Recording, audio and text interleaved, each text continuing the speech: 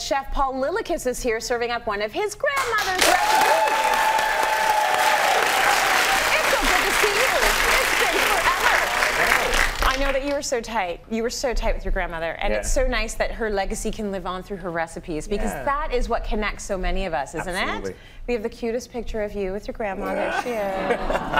Adorable. She taught you how to cook. Easter eggs. Yeah. You're making Easter eggs. I think my culinary journey began pretty much where that photo was taken. It was in her kitchen, and everyone's got that one recipe that sort of is timeless, and just you taste it and you go back there. Yes. It takes me back like 25 years. I love it. Okay, what's the recipe? So the recipe it's simple. It sounds simple. It's a chicken dumpling soup. Yeah.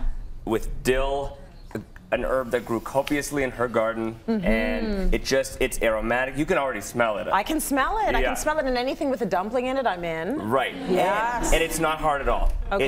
It's a very modest recipe she brought back with her from Estonia, from a time when she didn't have a lot. Right. And so, you know, she was talking about food waste before it was trendy. Yes. You know, it was all about making one chicken stretch out and filling in the gaps with dumplings, and, you know, a cute story about how they'll all turn out a little different. Yeah, that's right, because they're all individual in their own way. That's right. But really, it was about survival. It was about scarcity. Yeah. And now we're sort of using these recipes because it's about flavor. Yeah. And we should all have that scarcity model all the time in our heads, because you know, there is not, everything is not, everything is finite. Yeah. So you should be sort of thinking about things in a more reasonable manner. Yeah, and this is an awesome recipe for sharing. Oh, so that's I think nice. food is for sharing. It is for sharing. And it all starts with a basic chicken broth. Okay, so share with us how you make this broth. What my grandmother would do, she would just take one chicken, and she would put it in about 6 liters of water, 24 cups, and just simmer it.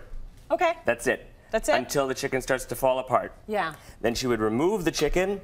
Okay. And this is what you have. You have a basic chicken broth. Okay, so that's how she did it. That was it. Okay. And then you let the chicken cool, you pull it apart. I've already done this, and I've chopped it up, and then you add all the other flavorings. And this is the base for a soup. So you could stop here, you could season it.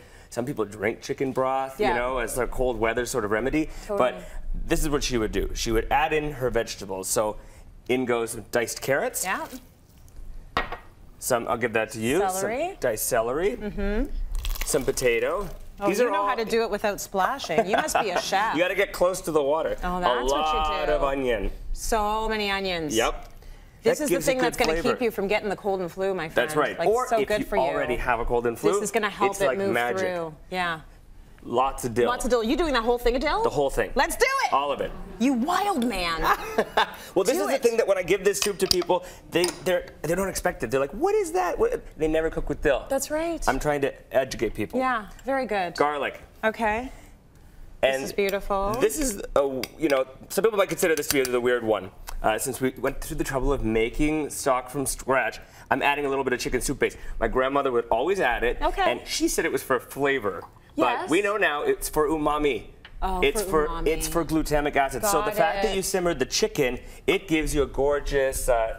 What do you need? I need this ladle. Okay. It gives you a gorgeous mouthfeel, a rich broth, but a little bit of that soup base gives you umami, so glutamic acid, and then lots of sea salt. See, most of our grandmothers have been following the rules of all the top chefs without even knowing that they were the rules of the top chefs, because they've always known. Yep. What did you just put in there that everyone just freaked out about? Sea salt. It looks like a lot of salt. Did it look like a lot of salt? It is a lot of salt, but that's a lot of broth. That's a lot of plain water, so you need to season it. Yeah, we're afraid of salt because we've been told don't have salt, but that issue is about packaged goods. Yeah. So that's about the sodium you're seeing in packaged goods. Right. You were making that sodium. from scratch. Exactly. You can control the sodium. So you have to add some salt. Right. Yeah. If you're on a low sodium diet, you can adjust it any way you like. 100%. When I make it, I add that much salt. Okay. So deal with it. So after you simmer those vegetables for a little while, now comes time for the dumplings. Yes. And my grandma always said, this is a super simple dumpling batter. It's eggs, flour, butter, salt, and milk. Okay. And she it's on our website, cityline.tv. Exactly. She would say, make it the night before. Then it gives it that flour some time to hydrate. And you can tell in the morning when you touch it, it's got that stretch, that gluten. Good. And it'll make a nice chewy dumpling. So now there are 2 ways to make them. My grandma would take 2 spoons and heat them so that it doesn't stick. Okay. And then take maybe a tablespoon or 2 and just loop. Yeah? Yep, right into there. So and it disappears. And it disappears. But when they're done, they float to the top. Oh, that's so cool. And you would make these with your grandma. Yeah, I would be so short, I'd have to have a footstool, and literally my nose would be here, and I'd just be like peering in as she would be dropping them in, talking about how they're all going to turn out a little different. Yeah. It's like one of those warm, warm memories that I have. That's beautiful. And another trick, she didn't use this, but if you got one of these. Yeah, use the ice cream scoop. It's actually so easy. Okay, so but make sure you warm it up first. You warm it first so they don't stick. Yeah. And then you do a little and then plop it in. There you go. Why don't you make one? How long does it usually take before they float to the top? You know what? It depends. It depends how big they are. Not too long. A few minutes. Okay. And then you just want to let them cook for a little while. So to make sure that the centers are completely cooked. Yeah. Yeah. And when they're done. When they're finished. They look like this. Ooh, they look amazing. And they have. So bring that ladle over. And they're all, I mean, listen, they're all being handmade. Yep. So like Grandma said, they're all a little different. And I really, really want you to try this because, you know, it's one of those things, looking at it, you really can't tell. It's way more than just the sum of its parts. They want to try it too, don't you? I do not have enough spoons. I get it. Mmm.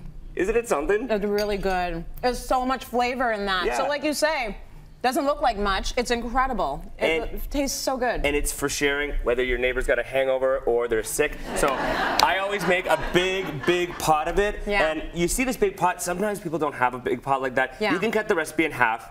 Totally. Just do it with one chicken. So this is for you. Take home for your family. Thank you.